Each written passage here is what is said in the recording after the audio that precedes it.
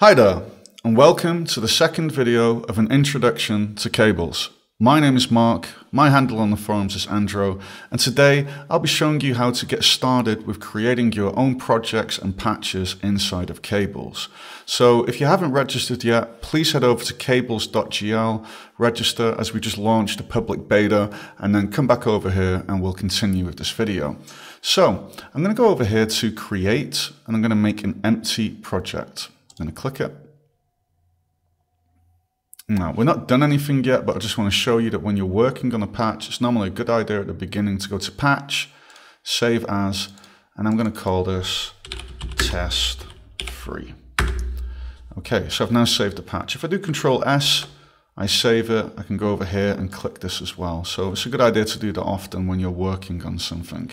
So I'm going to press Escape, and I'm going to type in cube. So what did escape do? Well, when you press escape, it pops open with a menu and it allows you to type in things, and then a list of ops will pop up. You can scroll up and down. So the thing that matches best with what you're looking for will be shown at the top, and then everything else related to it will be shown under there. So I'm going to click here. I have a cube, but I don't see anything. So these black and white squares here show you that the renderer isn't working. So I'm going to click here, can make it a bit bigger or smaller, pull it over there. So this is a thing a lot of people forget at the beginning with cables. You need one really important op. I'm going to press escape and I'm going to type in main loop.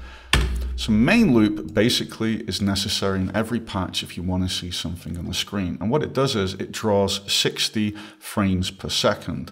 But why don't we see a cube? Well, we have these trigger outputs and inputs on ops. So these are inputs on the top, outputs on the bottom. So I'm going to click and drag and let go. And then I have a cube. Awesome. So if I now right click this, I disconnect it. If I click and drag, I can connect it again. So if I disconnect it again, if you click and drag like this and let go in the middle and there's only one possible connection, cables will automatically connect it for you. So we got a cube. It's the start of something great with many graphical things that people do. So let's click here in the middle. As you can see, it highlights, and I'm just going to type in transform.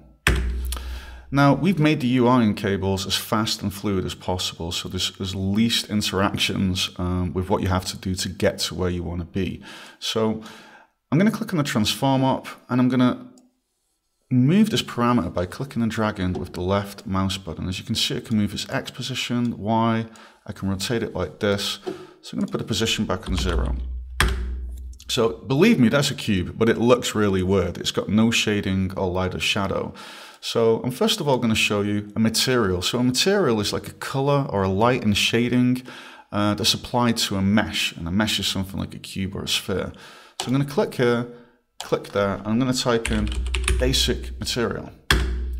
Now this gets added in between. Now if I click here on this color picker, I can change the color of the mesh, but it still looks weird, no shading. So I'm going to zoom out with the mouse button, and I'm using the right mouse button now to move around, and I can zoom in and out with the mouse wheel. If I want to select this op, I can click it, but I can also click and drag and select multiple ops and move them around. It's pretty self-explanatory. So I want to disconnect this. Now you could click it and delete it, and just undo, but there's a better way. Say I want to keep this op and I want to keep the connection, right? I just click, drag, and shake.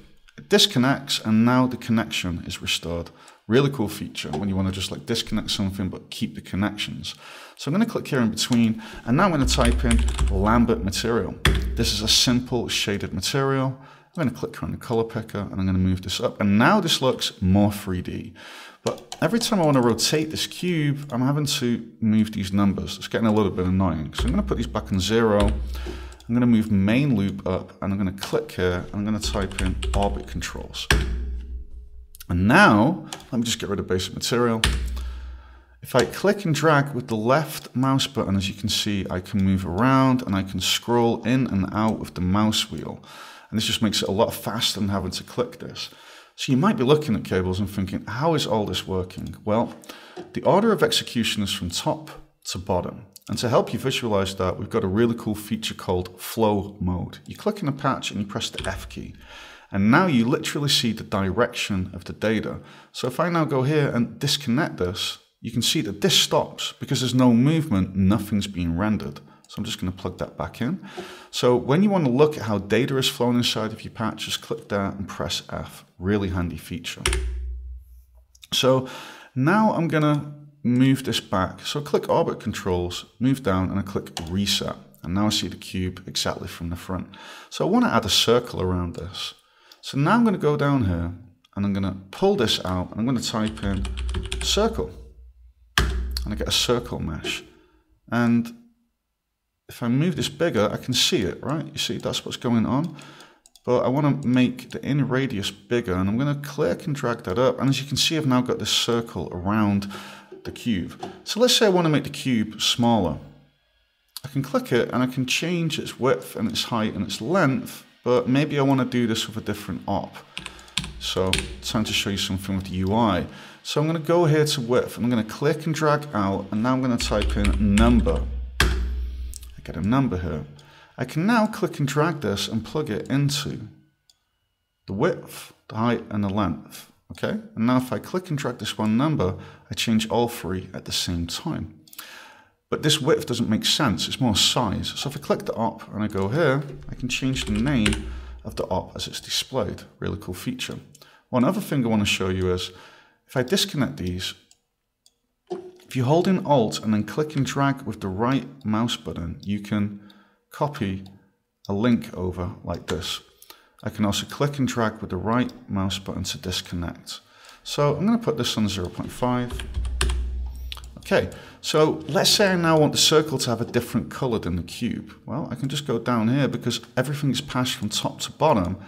I click in between and I add a Lambert material. And as you can see, this now has a different color. So this is the way Cables works. This material and this transform is passed onto the cube, but the material gets overridden. But transform is a bit different, right? Now, if I would now go over here and I'd look at rotation, I grab a timer op, and this gives me a number which increases based upon time. So if I click the op, you can see this number going up here. So I'm going to just plug this into rotation X and Y, and I'm going to crank the speed up. So as you can see, this transform is transforming the rotation of the cube and the circle. Imagine I don't want the circle to rotate. Well, I just disconnect this and I move it over here, and I'm going to grab the trigger before the transform. So if I press F for flow mode, you can now see that this cube is being transformed, but the circle and the material for it here go from before it. Okay, so this is the basic structure of Cables. I could now go here, click in between, add another transform. I could grab this timer, do Control-C, Control-V to copy-paste it. So if I pull to the middle of an op now, not to a port, but to the middle and let go, Cables says, I don't know which port you want to plug this in, and it pops up with a radial menu. So I'm going to click Rotate X. And now I'm going to pull this to the middle, I'm going to say Rotate Z. And now I'm going to click on the timer, and I'm going to put it on a different number than the other one, say in reverse. Turn off flow mode. I'm just going to make this a little bit brighter.